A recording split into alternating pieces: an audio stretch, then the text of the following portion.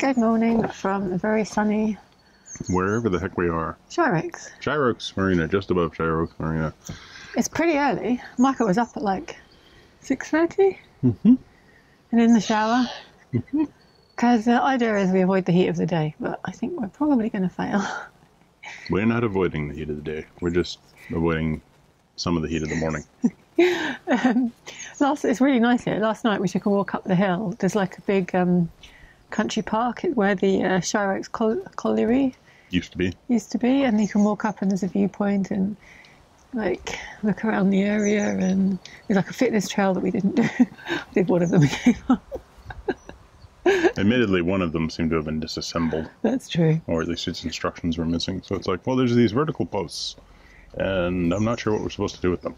Either way, it's a really lovely, lovely park. And to be fair, we came across two of them, and we did one. So we got a 50% success rate. We did one. So I think really we can't really say we skipped things. Yeah, but we didn't follow the trail. We could have gone out of our way. We could have gone out of our way. But George was too busy chasing the ball, like all over the place. So. But yeah, this is a lovely mooring, really friendly marina. So why are we moving on? Because you said, should we move on? Yeah. I said it's up to you, and you went, yeah, I think we should move on. It's true. See, I think it's all about, for me, it's the large amounts of foot traffic.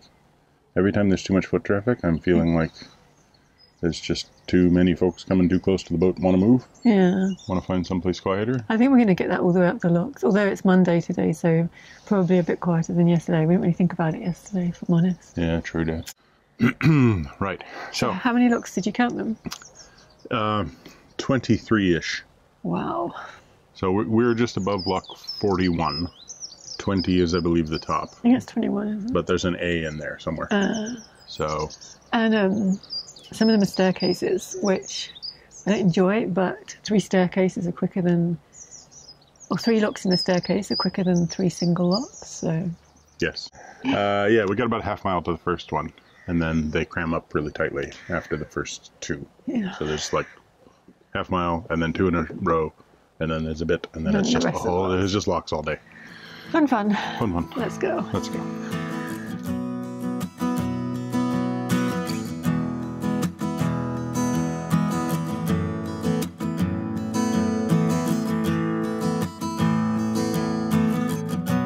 If you come through this way, there's a really good sandwich shop just above the bridge. We highly recommend it.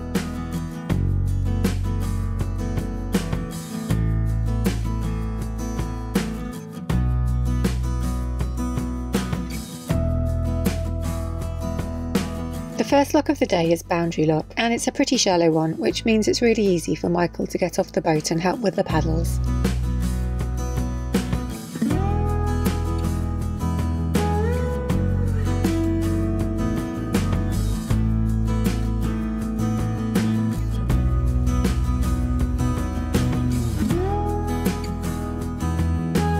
Just around the corner is Cinder Hill Lock.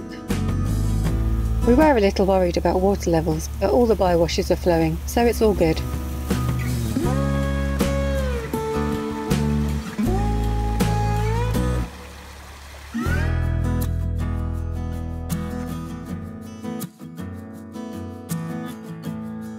That's not ideal. Basically, it means you can only cross over the locks using the top lock gates, which could get interesting on the triple locks. Still, the signpost is a very convenient place to leave George, and there's some shade for him too.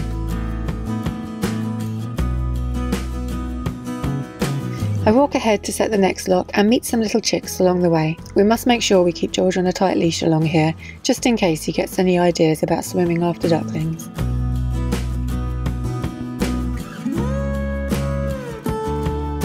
We get out the duck food. It's snack time in the nursery.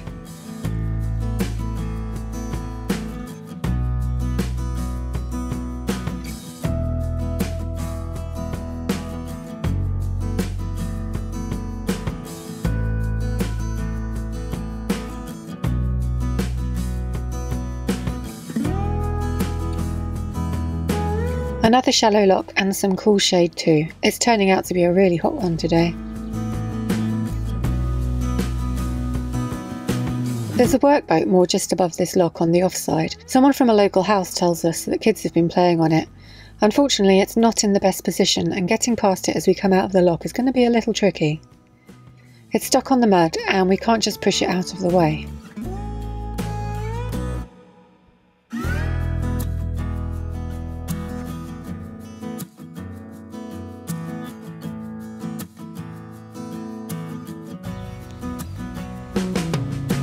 Yep, we're kind of wedged here.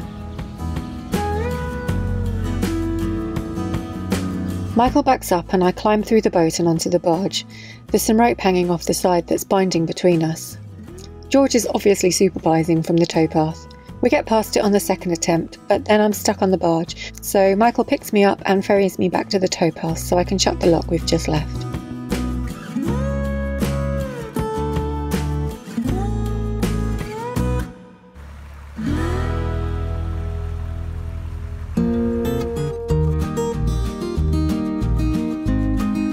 What a beautiful area this is. I'm so glad we made it past all the algae and the trees between Retford and Worksop. These locks are all so close together, so again I walk ahead to set the next one, as it's pretty easy for Michael to jump off the boat and close the lock behind him.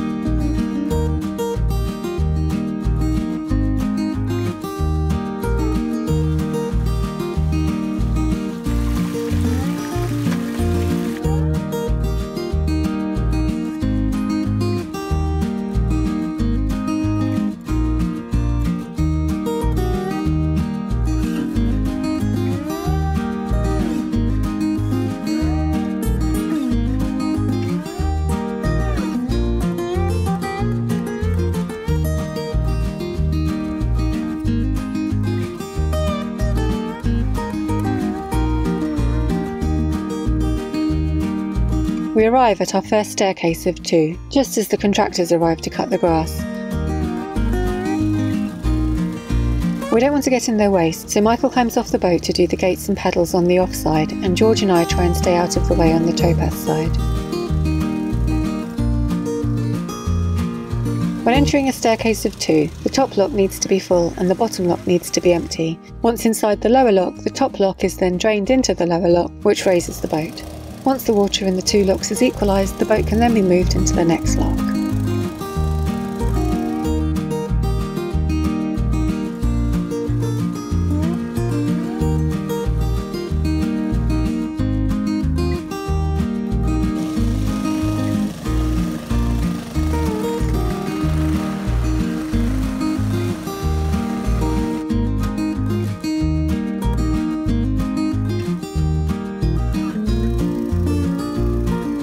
There's a few signs of algae in this pound, which is a little worrying.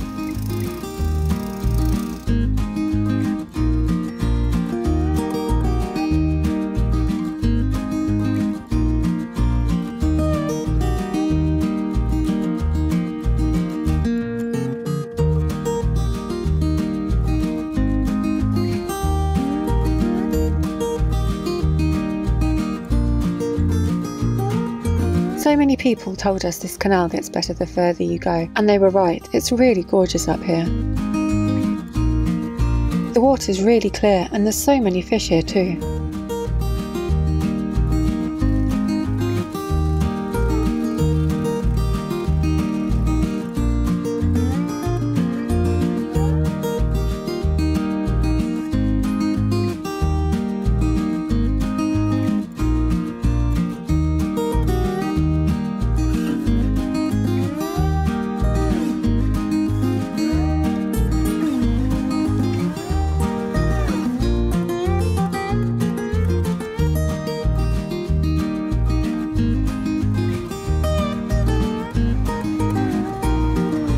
Another double lock.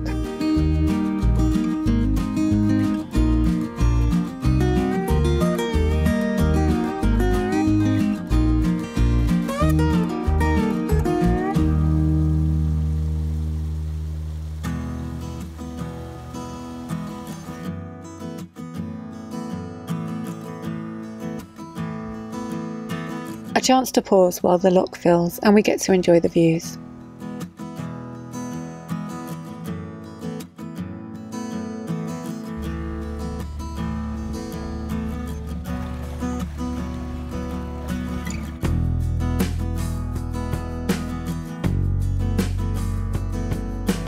I really must look up some of the meanings of these lock names when we come back down.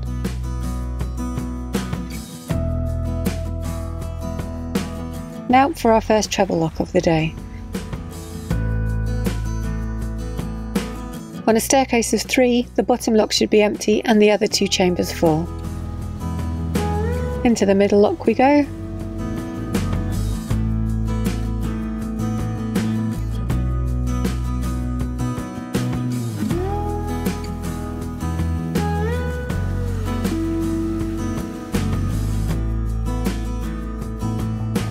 And now into the top lock.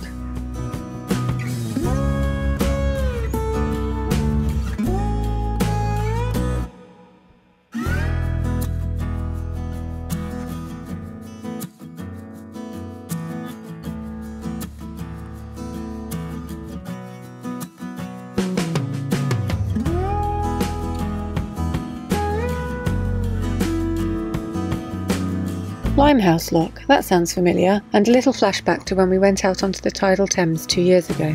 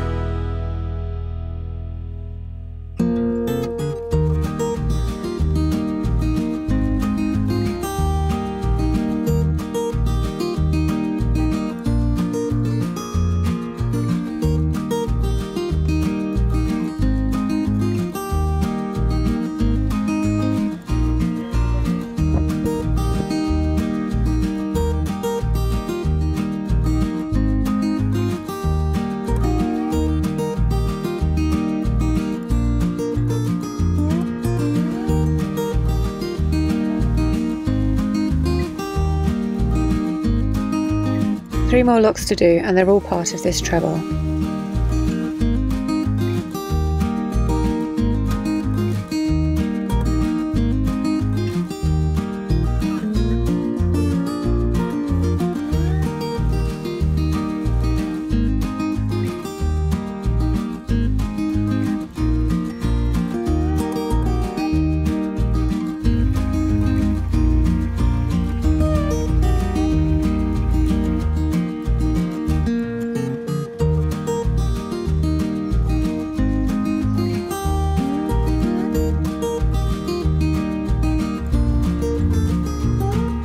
Finally we're in the top round. That was a long climb. Now just a couple of miles of cruising to the end. Here the canal runs through a lush green corridor.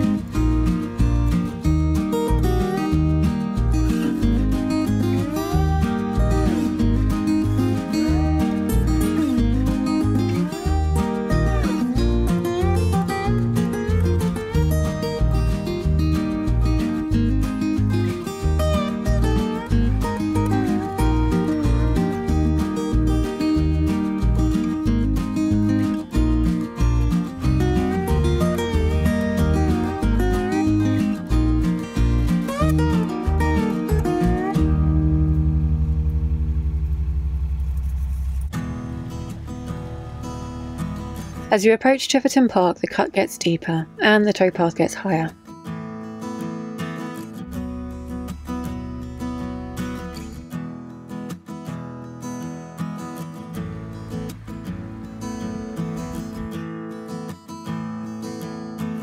We pass the visitor moorings and Michael turns the boat around in the winding hole.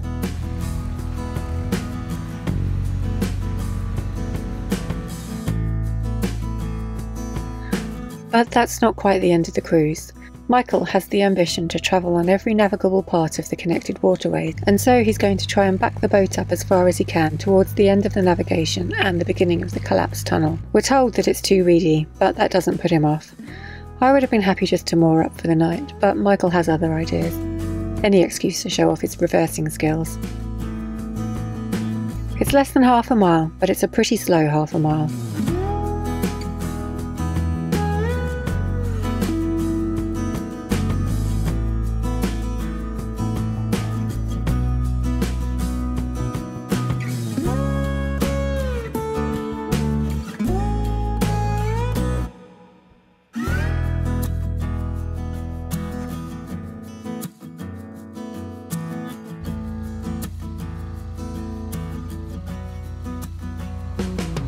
Right, so that right there is the end of the Norwood Tunnel. That's the end of the Chesterfield Canal. I think I got the silver pearl location. Main thing is, people kept telling me I'd never make it to the end. They're like, there's too many weeds, you'll never make it to the end. There's so many trees down, you'll never make it to the end. Multiple people, you're never gonna make it to the end, you're never gonna make it to the end. There's the end.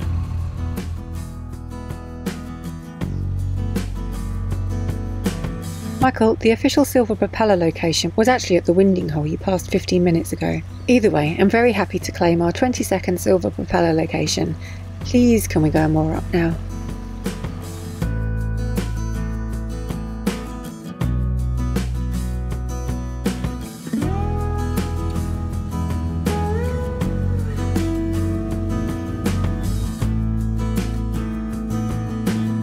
Past the Cascade Winding Hole, also known as the Manor Road Winding Hole, and finally onto the moorings.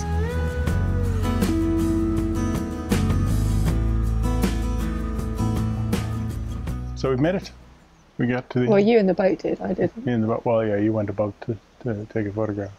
Made it all the way to the end of the Chesterfield Canal, just directly within, feet of the Norwood Tunnel. Not all the way to the end. I made it all the way to the end of the currently open Norwood Chesterfield Canal. Can't take a boat any further without utilizing a significant heavy lifting helicopter or some sort of train and truck and crane, etc. And now we're facing in the other direction, so it's Keyed or bust next. Yeah, and well, at least Weststock with or bust first, and then Keyed or bust second, and then yeah. I'm so glad that when we hit the weed on the forest flight, we didn't go back. Oh yeah, totally worth it. The flight of logs was just stunning. Like, oh yeah, it didn't take us that long, maybe 3.5 hours to get from Shire Oaks to the top of the logs. Mm-hmm. And there was a couple of doubles and one treble. 2 triples. Was there 2 trebles? Two treble logs. Most of them were quite shallow, so they were quite easy to do. They weren't heavy or anything. I mean, they were quite heavy, but they weren't painfully heavy. Yeah, the first 2 of the day were really, the gates were really heavy, but I think it was just because the bottom locks were leaking so much that even with the paddles up, it just wasn't quite making it. Yeah. So, but it wasn't like we've done worse flights that are shorter. Yeah, definitely. And yeah, the views. Oh my goodness, the views. Yeah, the views. The goats, the horses, that whole area. The blue tits, the European common blue tit, is a very pretty bird, really pretty bird. And there was like a few houses by the Turnerwood flight that were really nice. Mm-hmm. Big houses. Yeah. That was a strange sound. Yeah. Somebody was doing something awful to a peacock. And now we're at Kiverton Park. And honestly, if we were allowed to get the train, I would get on the train and go to Chesterfield and see the end of it. Mm-hmm. But train travel is still essential only, and it's definitely not essential travel for me to go visit Chesterfield. Yeah. Yeah. I still really want to see Chesterfield. Well, I want to see the restored bit. Yeah, I'd like to see the restored bit of Canal. I'd like to see Chesterfield itself because That's what my grandmother calls a sofa, and I'm still trying to figure out why. And it's 14 miles from here, I think, so it's just a little bit too far for me to walk. Yeah, a little bit. But I think we should probably walk over to the other side of the tunnel. Yeah, we'll have to look at the map, because I don't think there's a walking path that actually adheres to the tunnel, or at least not an obvious one. Oh yeah, we'll look at it. But yeah, I'd like to go and see the other end and see what's there. Yeah. If possible. At least a portion of the far side is in water. There's a trip boat you can rent on that side. Well, not rent, but I guess they do like day trips and stuff. And so obviously at the moment all of that is non-operational, but it would still be cool to see it. So I think it's a 2.5 mile walk, sort of as the crow flies to the end of the tunnel. So we'll see. We'll work it out, and then we'll let you know. Work it out. Yeah. Yeah, then we got to the turning point, and quite a few people that we met said that you couldn't do from the turning point to the end of the navigation because it was too weedy. And I was quite happy with that. I was going to be like, okay, we'll just turn and stop. But my husband had other ideas. Well, people have been telling us since we got on the canal, we've had at least 4 people basically say, you can't make it past. It's too shallow. There's trees in the way. It's too shallow. There's too much weed. Yeah. You won't make it to the end. You won't even make it to the end. One woman in particular came out and basically just made me think, like, are you like the ogre that guards the end of the canal? Like, you just tell everybody, oh, you'll never make it. It's not going to happen. I would say to everyone that they should come to the Chesterfield Canal and come. Well, you don't have to go to the tunnel. No, I'm not sure that the last half mile past the turning point is worth it. But at least come here. Yeah. To the turning point. Turning point's nice, and then you've got a nice little mooring here. It honestly is probably my favourite canal in terms of everything. Overall picturesqueness is really high. Yeah. It's too bad it doesn't have a, Klingoffen at the end with lovely ice cream and fresh food and honestly, stuff. It's nice that it is quiet, but it's too quiet. I know I said the other day it's nice having the canal to all to yourself, but I'd like a few other boaters around at least. Well, yeah, I mean, that was the sign we saw today. Like 3 months of lack of use has really made it so that those locks are really dry, really leaky. At the moment, it's kind of like nobody's been moving. But my guess is that by next week, we'll be passing people. So. I hope so. And also, because we'd obviously heard the rumour about how weedy the Chesterfield Canal gets. And I was put off, and we did plan to do it in April and May because of that very reason. But we've met people that have done it in the height of summer, and it is doable. And I would just say, don't let it put you off. I'd say come here and enjoy it. Yeah. But possibly bring a scythe to Forest Bottom Lock. And it's so friendly here as well. We've met so many lovely people and helpful people. And oh, yeah.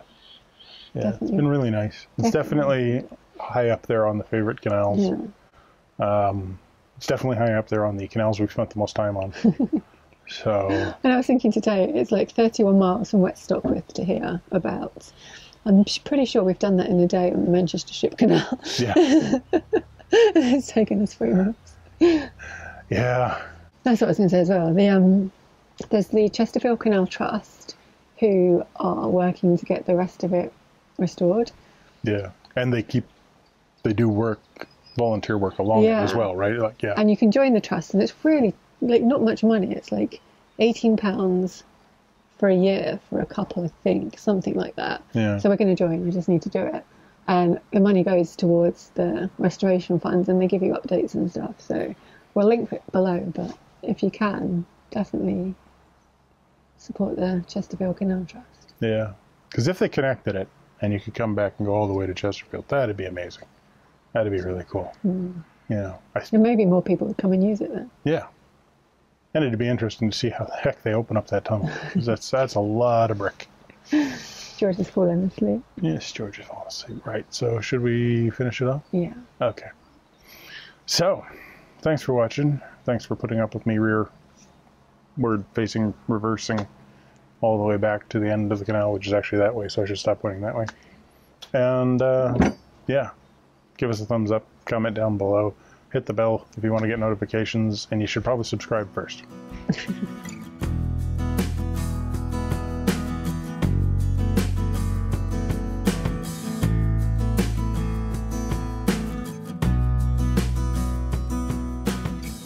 gates. So, yeah. No, it wouldn't. 3 single locks. 1, 2, 3, 4, 5, 6. Boat has to pass through 6 gates. 1, 2, 3, 4. No, it doesn't. You said 3 locks. Yeah? Go in the bottom. Go in the... Oh, I thought you were talking about the staircase. Yeah. You said a staircase. A staircase of 3, how many gates? A staircase of 3 locks. Yeah. Is 1, 2, 3, 4. Yeah. Okay. I thought you were counting 6 gates in the staircase. No. I'm counting 6 gates in 3 locks. Let's just say that at this point in the morning, we have disagreements on math. No, we don't. We have misunderstandings about what type of locks we're talking about. True that. And I'm right. So am I. Okay, so... with that bit out of the way. After our morning domestic. Go on that way. George is standing in front of a bicycle's path, so I'm just keeping track. George? Sit down. Yeah, good dog. Okay. We got exactly 3 more locks left in it. Why are you opening my gate that I've just shut? You didn't shut it very well. Here the canal runs through a lush green corridor of green. Button. Whoops, mark 1. Here's Mark. Good question. Matthew, John, Ringo.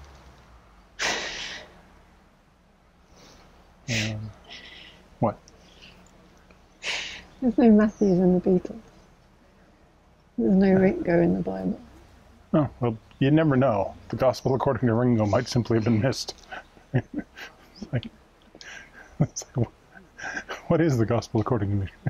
Well... So, we made it. Come on, focus. Focus, focus, focus. We made it. We made it, we made it, we made it. Start again. Starting again. Whoa! It's from here down, it's triple, then 3 singles, then triple. Yeah. Then a single, then a double. And just 1 double? Yeah. Sure? No, there might be 2 doubles.